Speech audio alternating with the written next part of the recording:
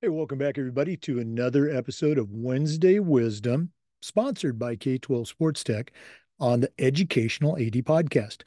We'll be right back with today's Wednesday Wisdom guest. You're going to be excited. But first, we want to give a shout out to our podcast sponsors. Now, don't hit that fast forward button. These are all companies that I used as an athletic director or I've got a direct connection to. I'm really recommending that you check them out. So listen to our shout outs, then listen to the segment, and then go and visit these sponsors. I'm telling you, you're going to be glad you did. Here we go. We want to thank K-12 Sports Tech for their sponsorship of Wednesday Wisdom. K-12 Sports Tech helps athletic directors and sport vendors connect through education and hands-on consulting services. Athletic directors are also invited to join the K-12 Sports Tech AD think tank and help influence how companies shape their tech to serve schools. To get started, just go to k12sportstech.com. That's k12sportstech.com. We also want to say thanks to Huddle. Go to huddle.com and change the way you see the game. As a football coach, I used Huddle for years, but when I became an athletic director, I wanted a platform that was going to work for all of our sports, and Huddle came through like a champ. Our coaches, our student athletes, even our parents just loved the tools that Huddle provided that let our kids experience sports at the highest level. Join the 8 million users. Go to huddle.com. Turn your school into a Huddle school. We also want to say thanks to Gipper. Go to gipper.com. They're going to show you how to create world-class content for your social media channel in seconds. It's going to help you promote your athletes and celebrate your team's accomplishments. Gipper's used and trusted by over 4,000 high school and college programs across the country. It's professional graphic design made easy. Go to gipper.com to get started. We also want to say thanks to Snap Raise. Have you ever spent weeks and weeks with a fundraiser and then got little, if any, return? Stop right here. Go to snapraise.com. Hands down, the best online fundraiser out there. We used it at our school because it works. Coaches loved it. Our parents loved it. Go to snapraise.com. Check out their other great platforms. But if you're looking for a fundraiser, you found it. That's snapraise.com. We'd also like to thank Hometown Ticketing, the leading digital ticketing provider to schools and colleges. Go to hometownticketing.com. It's digital ticketing that offers more. We also want to say thanks to Ohio University's online Master of Science in Athletic Administration. This affordable 20-month online program focuses exclusively on interscholastic athletic administration. And when you finish, you're not only going to have your master's degree, you're going to have completed 11 NIAAA leadership training courses that can go toward your RAA or your CAA. You're also going to be part of a nationwide network with connections in athletics across the country. To get started, just go to ohio.edu/info/MAA. We want to thank Vital Signs Wall of Fame. Go to their website, vitalsignswalloffame.com. Check out their interactive touchscreen, that's right, touchscreen video consoles. They're a great way to showcase your school record boards for all the teams, for all the sports, or your school's Hall of Fame, or simply share your school's unique story and your proudest moments. The website is vitalsignswalloffame.com. Check them out today. You're going to be glad that you did. We want to say thanks to Home Campus. Home Campus is a platform that you will use every single day. Things like schedules, uploading rosters, communicating with your stakeholders, student athlete eligibility and clearance. Who doesn't do that every day?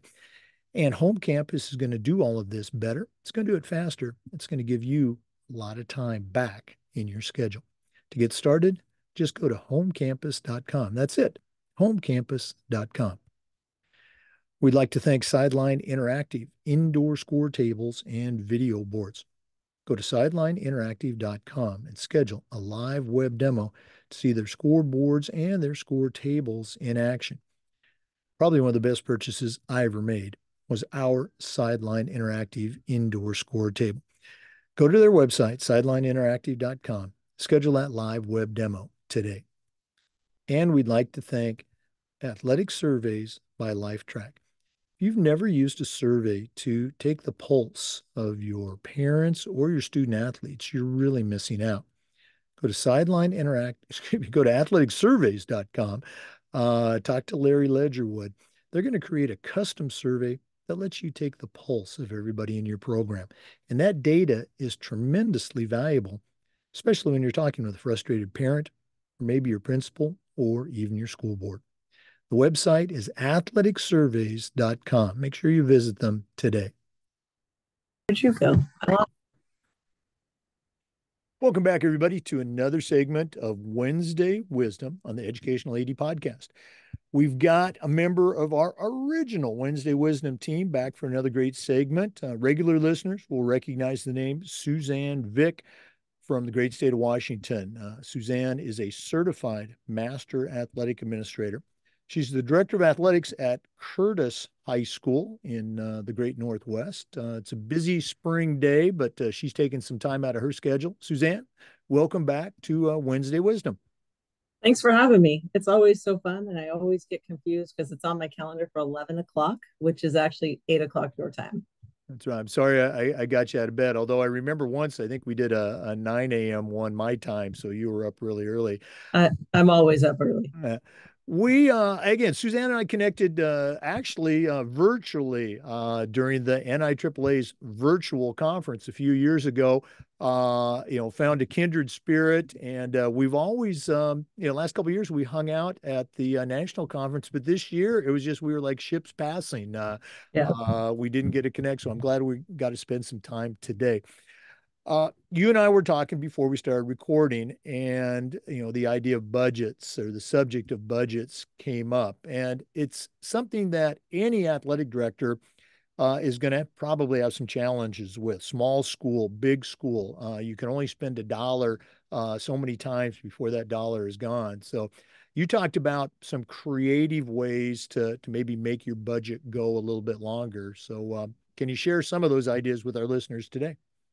Yeah, you bet. I don't know, we're in Washington State, and there's a lot of talk. Expenses are going up, budgets are going down. You're trying to do as much with less. Some programs have been told they have to cut 40% out of their budget. Some have trying to figure out how to do that. Is that busing? Is it coaching? Is it diminishing programs? And it's just sad where we're at, because we are really trying to do more with less. But ADs get creative pretty quickly, and this idea that I have stems actually from the pandemic. I was just about ready to launch into my CMAA, and was trying to figure out how can we bring these kiddos out of COVID better. I didn't have a budget that I could invest into mental health or any kind of character development building. I didn't have that budget. And so I created a curriculum that could be done on a week-to-week basis. It was called Bigger Than Sports. So it had tons of different skill words. So for an example, the word resiliency, confidence, humility, vulnerability, personal accountability. These are all words that would take a coach through a week. And inside there, it talked about the definition. It talked about like, how can you build that skill? And then there were discussion questions. I did it all on a slide deck. And so the first slide after the title was, hey, coaches, here's how you're going to do this. And it's not, other than the first little bit, it's not direct instruction. It is intended for kids to be one-on-one or in small groups, to have conversations, to share out, to really help support each other, and to take the coaches kind of out of the equation, to just let kids have conversations, because they really are smart and they're the experts in their space. And I've learned that a lot with our girls and women in sports group. When I let them talk, they're sharing ideas that they're masterful, they're magic, and they really relate to their peers. As a 50-something woman, like, yeah, they respect me, they'll listen to me, but they really listen to their peers on a whole different level. So the first year was called Bigger Than Sports, Vikes. The second year was shoot, it's lost my brain. This year is called Chasing Excellence, and it's after a book titled Chasing Excellence. It kind of follows the CrossFit Games, but it just breaks down. And the words that we use this particular lesson started with excellence, commitment, grit, positivity, embracing adversity, confidence, maximizing minutes, the process, control, um, turning the page, humility, competitive excellence, and clutch. So this week, for an example of how we use this week's word is control. And one thing that I know about kids is they don't like to be controlled, but they have to figure out how to control everything that's going on inside themselves. And so I send a email out every week to my coaches every Monday morning, and some of it's just here's what's going on this week. Here's some things to think about. This week's email has a hey, looking forward to next year. Here's what we need to know. Here are the dates that are coming forward. And then there'll be this slide that says, find somewhere in your practice plan 15 minutes this week to talk about this word. And again, the word's control. And so it talks about what things you can control as an elite athlete. So training, nutrition, sleep, recovery, mindset. So those are the 5 things that are athletes that are, we're getting close to the district tournaments, state tournaments. So what can they control inside that space? So then there's some thoughts about the word control and then discussion questions. There's also always an action step. So for this week, the kids would be asked, like, have you identified the things you can control? And if so, what are they? And are you taking control and ownership of those? Because the things you can't control your officials, you can't control the weather, you can't control the judges, you can't control your opponent. But so often our kiddos want to do that, right? Like, the official, we lost because it's like, what can you control? Stay inside your sphere. And then what actions take time out of your day away from the success that you can control? How have you changed? How can you change that in there? And then lastly, there's an action step. So I have inside their action step, and I would say my water polo team right now is really embracing this, and they're in pods and they talk about it, and they'll have at the end of the week athletes of the week that are best amplifying, voted on by their peers, the word control, controlling what you can control. So it says identify 5 to 10 specific tasks that are essential to your ability to make progress in the area of training, nutrition, sleep, recovery, and mindset. So it might seem like a lot, but when you get people writing, they're going to change something or get something inside that they go, oh, shoot, I don't need to. Or, yeah, I probably shouldn't eat that Pop-Tart just because it's free down in the cafeteria. That might not be my best choice today. So it's a way that the coaches get something every week. If they choose to embrace it or not, that's up to them. A good chunk of my coaches are embracing it. And then in turn, they're getting this education-based athletics that they're not getting inside their physics class, inside their math class, inside their English class. Next week's lesson is called Turn the Page. So when bad things happen, how do you flip the page and get on to the next page? All lessons that every athlete needs to know, and giving coaches, they do such a great job having these conversations. This is just a intentionality around making sure your kids have really understood what those things mean and really have a chance to talk about them, embrace them, get better. You're talking about, making your budget go further, but you touched on another, super important topic. Athletic directors love to provide professional development opportunities for their coaches and by extension for the student athletes too. But it's one of the things that they don't always get to do because of time, or as you mentioned, budget constraints. And so here's Suzanne Vick. She takes a book Okay. That was probably, I don't know, 15, $16. And it's become an entire year or maybe more worth of professional development for the coaches. And you already talked about how the lessons have trickled down to your student athletes. What has been the response of your coaching staff? And again, for our listeners, Suzanne runs a pretty big program with tremendous success as far as, rosters are full. Yeah, they win some championships too. So it's a successful program, but how have the coaches responded to this piece or the pieces of this professional development opportunity that didn't cost that much? Yeah, it costs absolutely nothing. So that's the bonus, right? Other than time, it costs time. This is kind of a summer project that I do have done now 3 summers in a row. Just like, what do I think based on the current culture that our student athletes need? I had read the book in the previous school year. I ended up buying it for my coaches that wanted it. But the I wouldn't say that all of my coaches take it and embrace it, but I had a parent.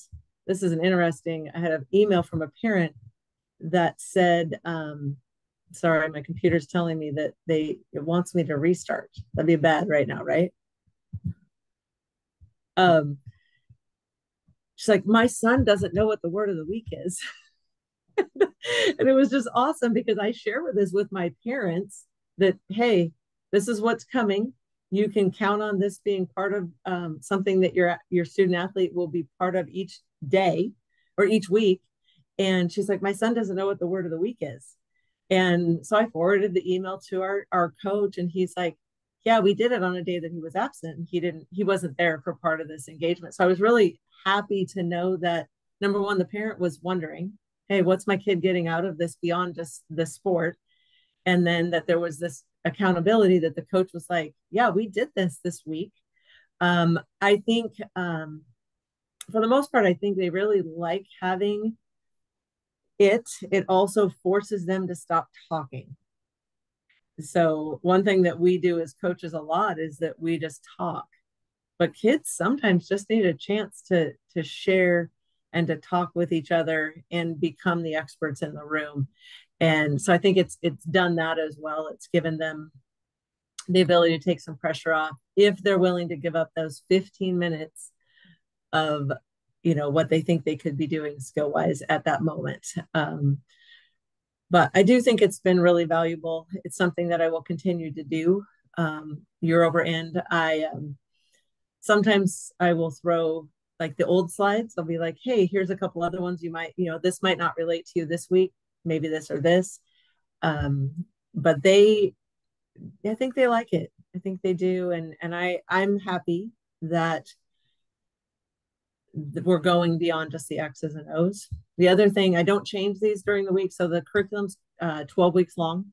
So that 12 weeks would take us through our playoffs from start to finish. And if you're a multi-sport athlete, you're going to hear it 2, maybe even 3 times through the year, because I'm not changing them each season. But I don't mind that, because I think once you hear it once, then you hear it again, you're going to hear it differently.